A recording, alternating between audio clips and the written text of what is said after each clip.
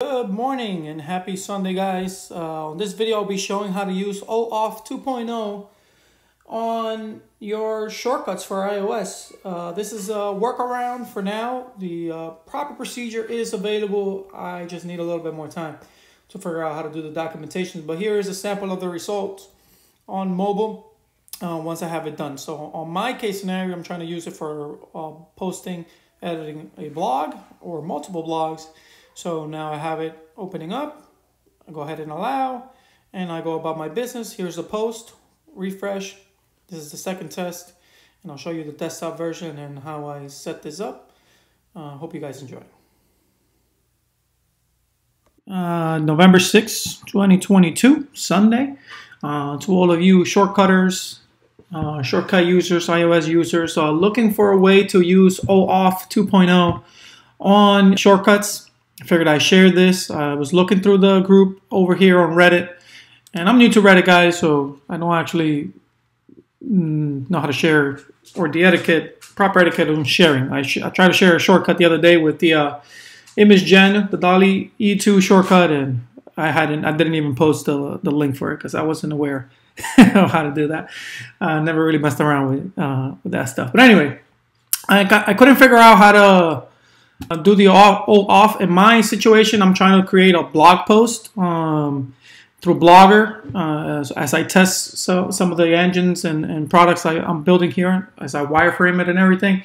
So, you know, when you search for OAuth, basically you don't have too many options. And there was one solution where you basically host your own server with the PHP file. So I didn't go that route, and the example some of these users used was Spotify. The Spotify one does look pretty good, but I couldn't, since I didn't build it, it was hard for me to understand, obviously. So I got to kind of go over it now that I have a semi workaround for now. So let me just show you guys what I'm trying to do. So I'm trying to make a post, right?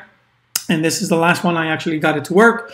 So my workaround for now, because you actually can do OAuth through shortcuts, you just have to go through your Google console, API console, developer console, get all the credentials, register all this stuff, which I did. You get the scripts, you get the plist and all that.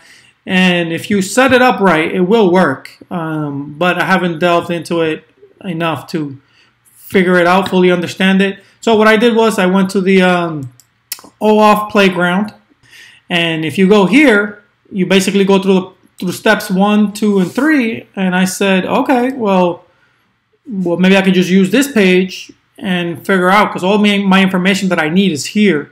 So what if I can just make this open up, and then I just get the information from there, either extract it as a JSON or whatever I can. So I was like, all right, well, let me try that. So here you go. This is how it works. So let's say I click play, and I added, so let's say, here we go. Let's do blog title. This is a test. Oh, and just so that we're clear that this isn't pre-done, I'll go back to the blog, refresh. All right, nothing there. All right, this is a test. All right, title, blog content. All right, this is exciting.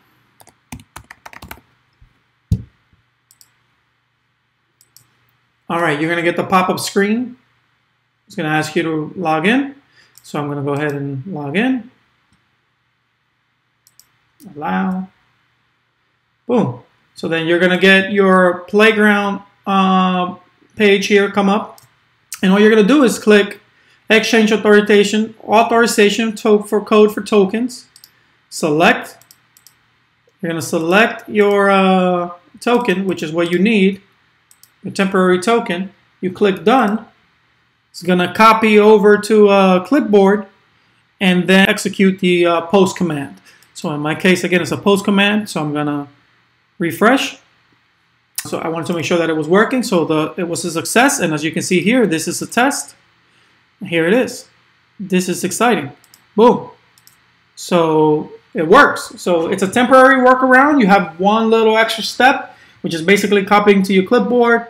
But I mean, for the purposes of what I'm trying to do, and if anybody's trying to do it, it'll probably be sufficient, because usually you're probably just testing stuff here, or it's just something else. For me, I'm just testing out some stuff here as I basically build out my platform. It's just an easy way to do it without. So here we go. So just to break it down, basically you put in your OAuth Playground URL in here, right? You create a URL. So web view, get clipboard, and then for blog, and the situation for Blogger is this. So you would just have to change your JSON body to whatever it is, your Google API for whatever Google API it is. So go to the OAuth webpage and select your authorized APIs that you want to post to. So let's say you want to do Google Sheets, because I saw a lot of you wanted to use Google Sheets as one of those one of the tools that you wanted to be able to manipulate using, but you need a Google authorization. This is where you would select it, you copy the information that you need, and then go ahead and post, and then that's how it works with shortcuts. I hope this helps. If it does, if you have any questions, just comment below, and I'll see you guys next time. Hey guys, it's been a while since I had to make a video, so excuse all the uhs, ohs, ums, and poor audio quality and video editing quality, etc., etc., etc. Anyways, the links will be below so that you can hopefully be able to make this work for you. Shortcut and the authorization developer console links. If you have any questions, leave them below, and I'll see you guys next time.